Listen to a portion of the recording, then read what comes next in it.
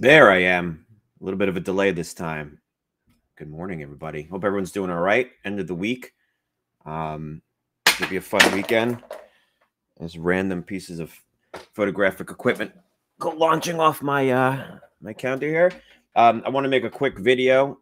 Someone sent me a link, some articles regarding the search warrant being executed on Alec Baldwin's cell phone. So I had a chance to review the search warrant, and boy, what a mess. But before we get into that, there were some questions about why a search warrant was required and what that means, and some people were saying that why not just turn it over? They're going to get it anyway. Why not consent, and what the pros and cons are? So you should always request that. Almost always request that a search warrant is provided if you're going to turn anything over to law enforcement. From a law enforcement officer's perspective, we always tried to get both. You always want to get consent and a search warrant. The reason being that if you get the search warrant and the search warrant's defective and it's challenged in court, and it's going to be that evidence is going to be suppressed, you can fall back onto the consent and say, well, forget the search warrant, they consented anyway. So very much the double bagging it approach from my perspective, at least when we were doing it, was to always get both. But of course, most of the time you weren't going to get consent, and so you had to rely on your search warrant. So Alec Baldwin was asked for to produce his phone by law enforcement, and he flat out said through his attorneys, "We're requiring a search warrant." And why that's important and why that's the smart move is because they can challenge that search warrant in pretrial motions if he's ultimately charged. So if he's charged and they're going to use this evidence against them, they can go through the search warrant application, and if they can figure out a way to make an argument that it's defective in some way, that can get suppressed. If they had consented, that was going to get in anyway. It doesn't necessarily mean that he's taking an oppositional posture with law enforcement. And law enforcement should understand that. They shouldn't take that like personally or anything. That's what a good lawyer should be telling them to do. But at the same time, it lets you know that he's positioning himself potentially that if he gets charged, that they have at least this opportunity. So going to the search warrant affidavit itself, I do find some things in here that are a little bit weak. I mean, the basis for any search warrant is you have to establish probable cause that the thing you're looking to search has some connection and bearing to the crime you're investigating. And it's pretty weak overall. There's some language in here that says, generally criminals, someone involved in a crime will use a phone, before, during, and after, which is like so non-specific. I'm not sure how that argument's effective. It would be effective for any court to say that, well, generally people use their phone. So, we want to look at your shit. You have to be a little bit more specific with regard to search warrant applications. They do go on later on to tie the phone back to potential, criminal activity later on in the affidavit, and I'll talk about that in a minute. So it's probably, the search warrant itself is probably fine, but it's definitely on the weaker side. But having said that, there's some great information in here that I don't think is being discussed much. Outside of just the news reporting on the search warrant, but the devil's in the details, and the affiant, the person swearing out the search warrant, has to provide the supporting information of why they want to look at it. And there's some good stuff in here. So, I'll share my screen here for a second. Let's see. I'll go to this tab.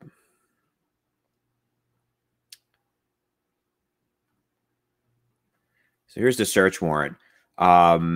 About 8 pages long, standard language in the beginning of it. It just lays out what they're going to be looking for. In this case, it's anything related to or data that's on the phone. So they lay out, GPS information, text information, email information. And we were talking about this last night on last night's video, which was that the idea that your messages and everything's encrypted. Yes, it is in transit as it's being transmitted. It's not being stored anywhere. But once they get your phone, all of that information is now accessible. Alec didn't have to provide the PIN code to the phone. He could have just said, "Hey, I lost it. I forgot it. I'm not giving it to you." I'm not saying that's the smart move in this situation. It's probably not, but that would have made it a lot more difficult to get access to the content. But nonetheless, the search warrant initially just lays out everything that is that they're looking for in here. all graphic files, multimedia files. This language is hysterical because it hasn't changed much in many years, just because it's the same language copy and pasted from other law enforcement applications regarding the types of data that sits on a cell phone. It's basically everything. It's everything on your phone. So then it goes into the facts tending to establish that the foregoing grounds for issuance of a search warrant are as follows. And the affiant, who's a police officer, the person swearing this out, lays out their investigation and some of their conversations that this investigator had with Hannah, who is the armorer. If you remember Hannah, let's see, this is Hannah.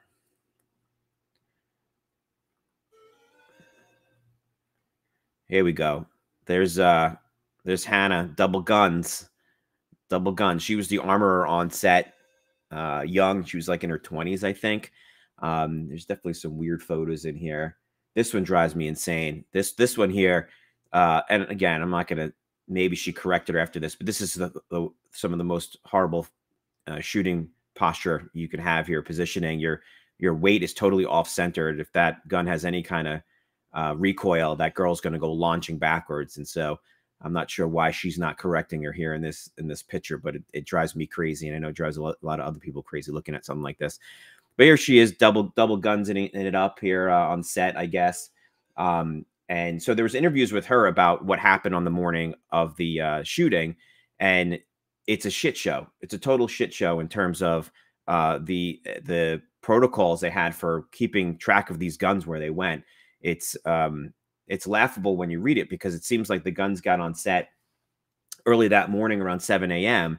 and then were basically passed around and ended up in multiple parties' hands, even to the point where it ended up with, this part is interesting. Hannah advised when they all returned from lunch, Sarah pulled the gun out. Sarah's one of her co-workers that was helping her manage the guns, but it just seemed to add to the confusion having these two people, because Hannah and Sarah completely didn't seem like they were on the same page about the status of the guns throughout the process. When the dummy rounds were loaded, who had them, who had access to them, when they were last checked.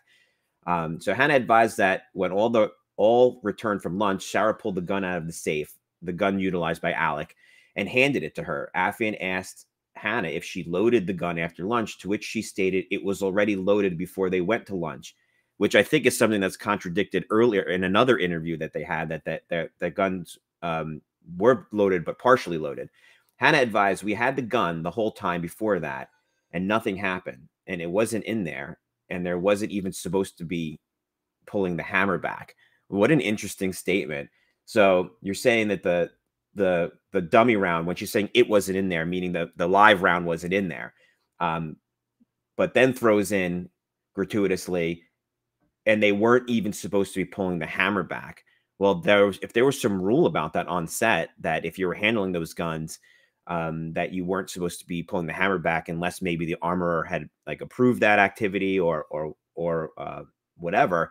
She's already throwing that out there, saying he wasn't supposed to be doing that. So there's already a conflict between what he's thinking he's allowed to do and what she's saying he's allowed to do. And as we talked about, him being a producer and technically she being someone who's employed by him on set, it brings up an interesting conflict of, well, then who was supposed to be the one responsible for making sure these weapons were safe and that people weren't manipulating them in a way, pulling the hammer back when they weren't supposed to. So as Affian asked Hannah to clarify, the Affian's the police officer. So the police officer asked Hannah to clarify where the guns were located before lunch, to which she responded, they were inside with the camera crew, and she was hardly allowed inside due to COVID precautions. What the fuck? So you have guns in a room with the camera crew people, who could be lunatics for all you know, and you're not allowed to go in and inspect the guns, safeguard the guns because of COVID restrictions, which is just insane. That you're putting the risk of COVID infection over the proper handling and safety of managing weapons in a safe way and making sure that they stay safe. So, and she was hardly allowed inside due to COVID precautions. Hannah advised she handed the gun to Alec a couple of times in the morning inside the set. Hannah said at one point, Dave Halls, another individual, had the gun when he was sitting in for the shot. She advised she handed the gun off to Dave while he was sitting in, and this handoff occurred after lunch. So this gun's being passed around. I can't imagine that protocol isn't that every time this gun is handled by another individual and the armorer's eyes are taking off of it for just even a split second, that gun needs to be inspected again, because any person on the set could just load in a live round, hand it back to Alec, and now, they just get Alec to commit a murder unknowingly. Affian asked, so the police officer asked Hannah when the last time she loaded the gun was, and she advised she loaded the gun with 5 dummy rounds before lunch. This is insane, this part. Hannah stated there was 1 round that wouldn't go in. So after lunch, she took the cleaner, cleaned it, and put another round in, which brought the total to 6 rounds loaded in the weapon. Hannah described the gun to be a long barrel 45 caliber. So there was a problem with the inserting the last round. She cleaned it, I guess, the actual chamber for it, and then put another round in. So you wonder if during that process of putting the dummy round wouldn't go in. So you put the dummy round maybe in your pocket, you go over to a desk to clean the weapon. Maybe you reach in your pocket, you pull out a live round, and now that you just put the live round back in the gun, you're not thinking because you're focused on cleaning the gun. That seems to me to be a likely place where that could have happened. Hannah advised they all went to lunch at 12:30, and after they came back, she said Sarah took the guns to the set. Sarah's one of her co-workers, assistants. She said the guns were all in bags at this point and described the bags to look like socks. She stated the guns were checked on set. Okay, well, so you checked them on set, so they don't have any live rounds in them, right? However, she didn't really check it too much, the firearm, due to it being locked up at lunch. Hannah said after she did the check, she put in the last round. So none of this makes any sense.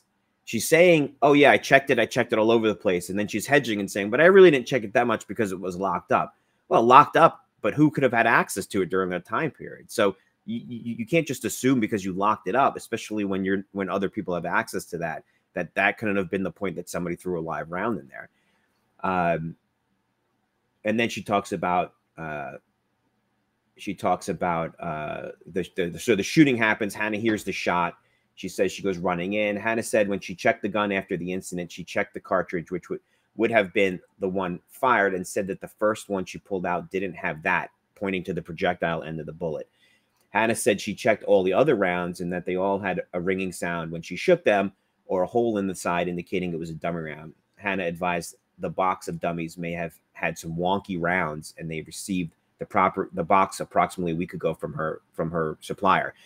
Doesn't matter. At this point, she still thinks that there was a wonky blank in there that caused the shooting, not realizing it was actually a live round. She didn't think anyone on the set would maliciously put a live round in there. And then it goes on to the discussion with Alec. So Alec was interviewed after this. He was advised of his Miranda rights and agreed to speak with detectives. So again, I don't know about that.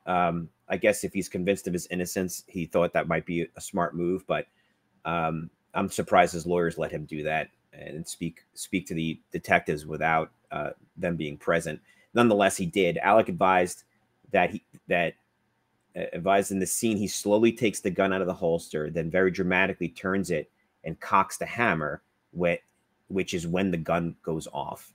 He said it was supposed to be a cold gun, so no flash charge or anything should have gone off.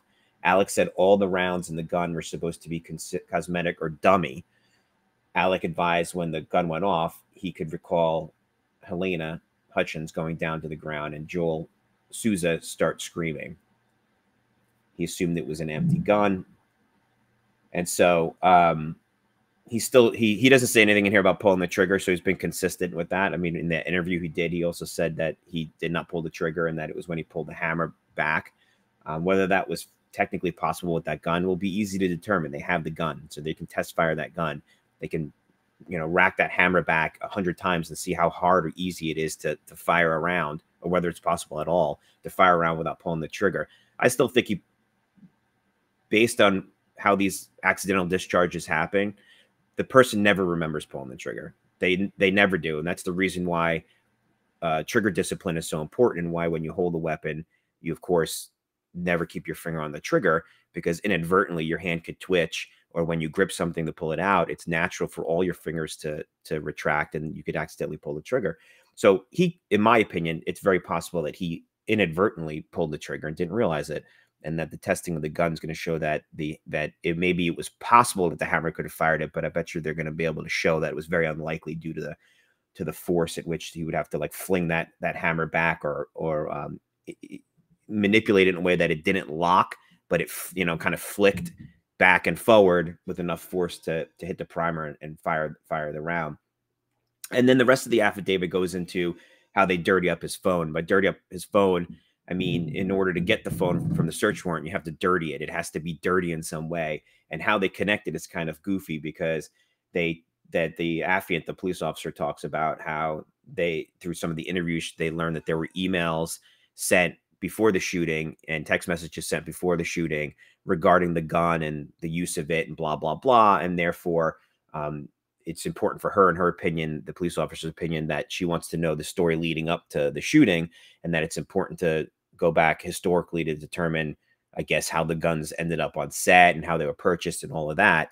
And so therefore, that's the basis of the search warrant, because the emails reside on the phone, which again is super weak in my opinion, but probably enough to get you through, but super weak in terms of probable cause. But there it is. So some interesting things when I read this, just in terms of the complete disorganization around the handling of these weapons on set, the multiple hands it passed through. It paints a really great picture of negligence, minimally, and whether it's something that rises to criminal, I think is there's a lot of smoke here, that if I'm this investigator looking at this, there's a lot here for me to look at to say that this wasn't just a simple accident that nobody could have prevented.